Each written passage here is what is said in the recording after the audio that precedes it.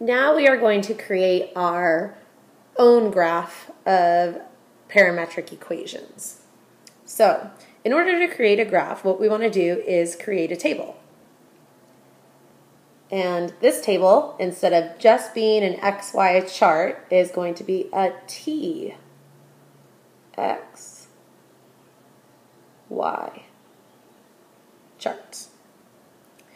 And what we're going to do is plug in certain values for T.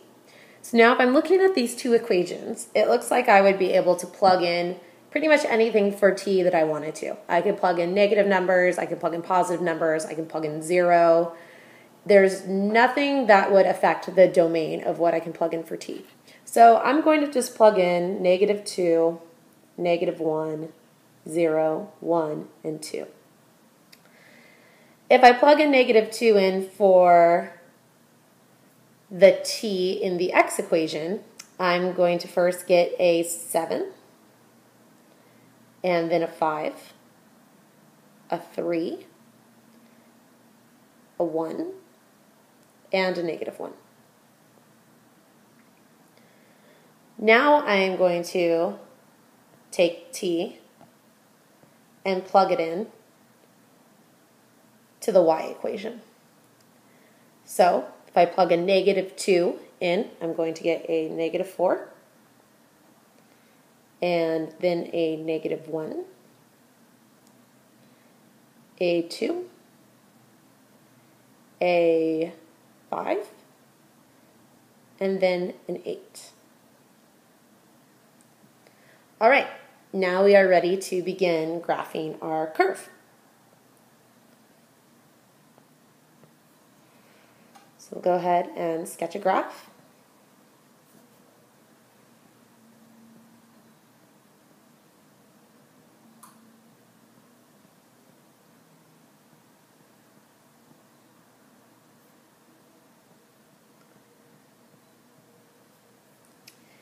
And this is your basic XY chart. So we're only going to graph the X, Y coordinates, just like you would normally graph. So I have a point at 7, -4.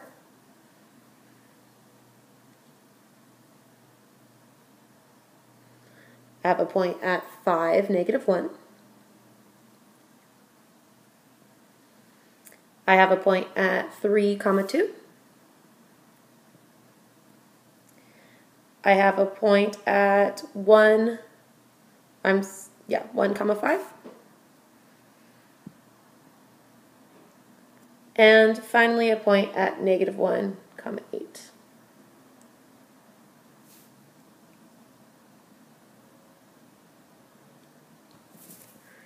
So as you can see, we get this line.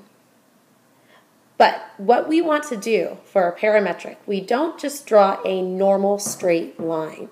We draw arrows to show which way T is going.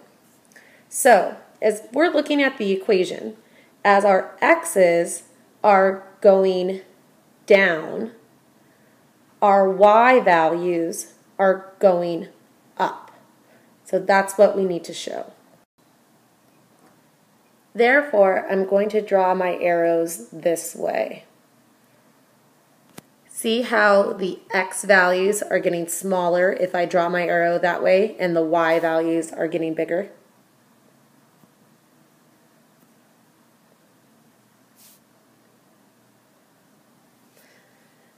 This would show the direction or the movement of whatever our t value represents.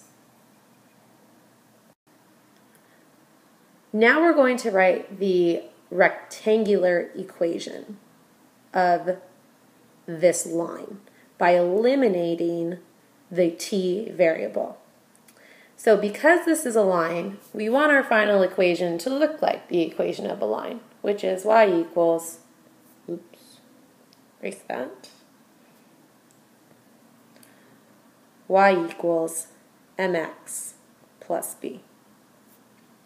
So what I'm going to do is write t in terms of x. So I can then replace this t in the y equation with an x.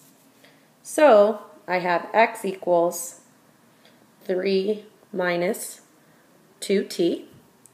So I'm going to subtract the 3 to the other side. So x minus 3 equals negative 2t. And then divide everybody by negative 2. So I get negative 1/2 x plus 3/2 equals t.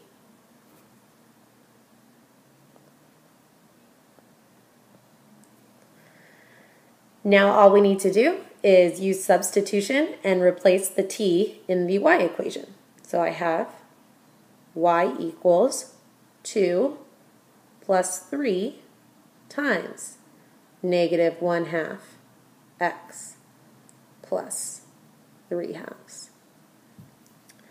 Then we need to do a little simplifying.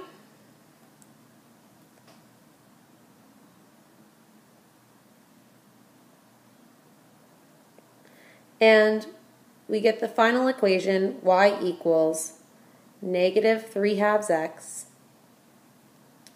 That 2 is really 4 over 2, so plus 13/2. Let's see how well that equation matches up with the graph that we drew. So, first of all, let's check the slope. Let's make sure that the slope of our graph is really negative 3 over 2. So if I start at, let's say, this point, you can see that we do go down 3 and over 2. So the slope looks like it matches up. Last thing we should check is the y-intercept about 13/2? Well, 13/2 would be the same as 6.5. So let's see, 1, 2, 3, 4, 5, 6. Oh, if I probably drew this graph a little bit better, it looks like it would intersect at 6.5. So it looks like that our rectangular equation does match up with our graph.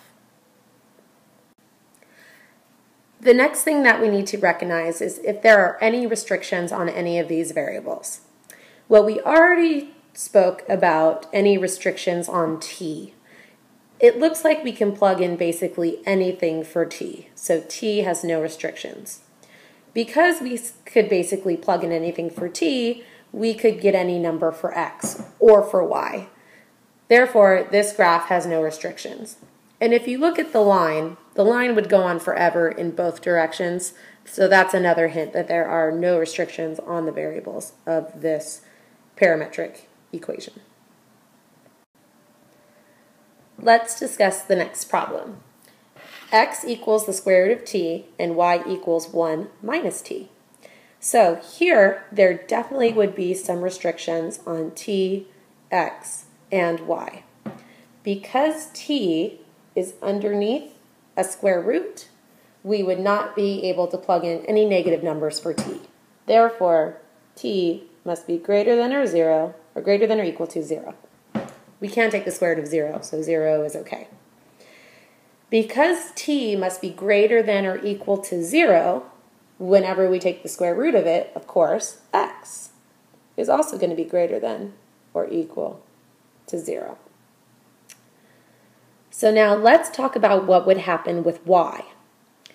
Because we can only plug in 0 or positive numbers for for the t in the y equation, it looks like that the biggest number we would get is 1, because the smallest number we can plug in for t is 0. If we plugged in a 1, we would get 0. If we plugged in a 2, we would get negative 1, so on and so forth. So y would be less than or equal to 1. So those are the restrictions on our variables for the second problem.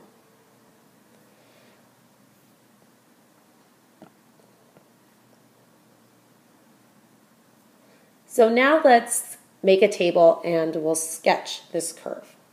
So we need a t, and x and a y.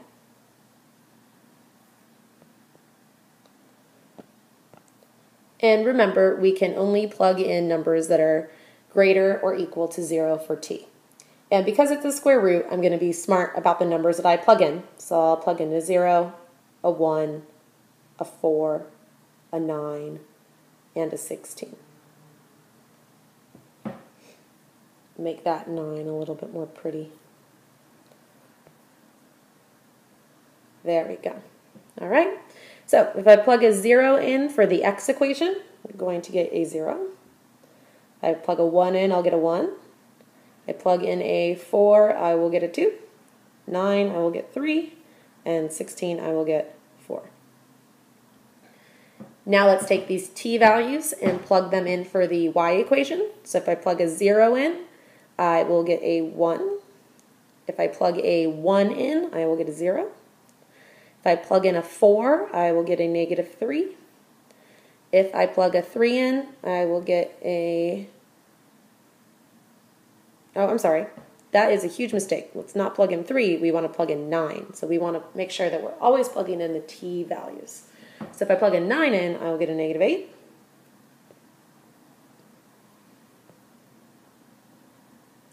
And finally, if I plug in a 16, I will get a negative 15.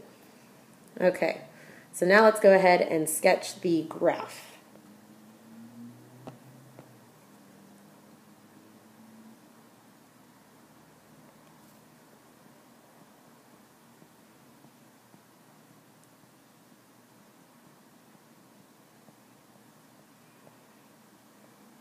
We get all the way down to 15. There we go. Okay, so my first coordinate, just using the x's and the y's, will be at 0, 1. And at 1, 0. Oops, made a little bit of a mistake there. Let's erase that.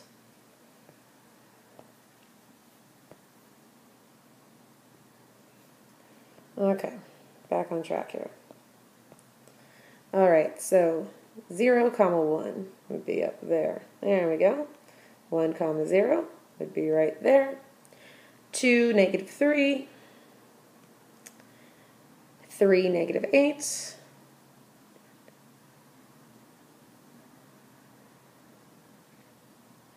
And 4, negative 15, all the way down at the bottom.